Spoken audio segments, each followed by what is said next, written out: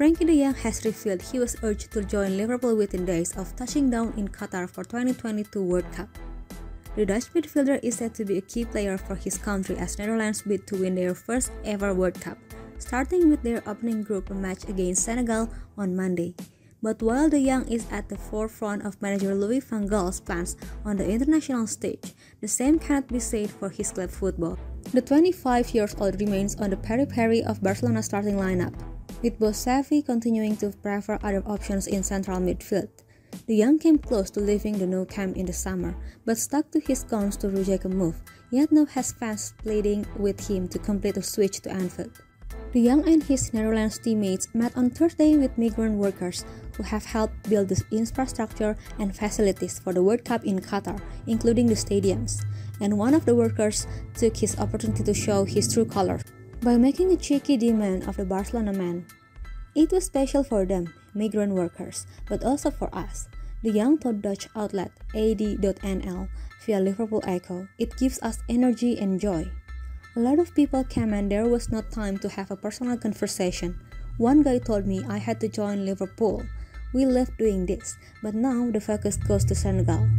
De Jong's future has been up in the air for months after Barcelona tried forcing the midfield maestro out of the club in the off-season. Barca were keen to get the youngster off their wage bill and were prepared to offload him, with Manchester United and Chelsea both holding talks over a transfer. However, De Jong is still owed a large sum in deferred wages, in the region of 15 million sterling, and was adamant he wanted to stay at Barcelona.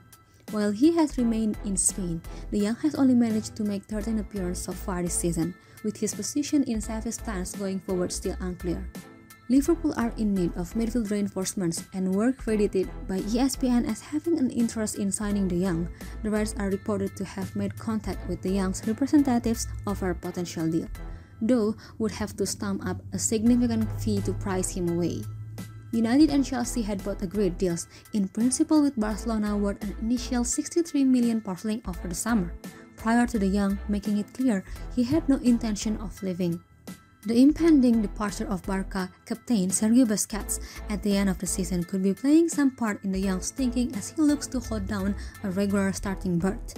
Xavi is reportedly still interested in bringing in a direct replacement for Busquets, though, which could sway De Jong into waking up a move elsewhere, with the prospect of lining up alongside international teammate Virgil van Dijk at Liverpool an attractive option.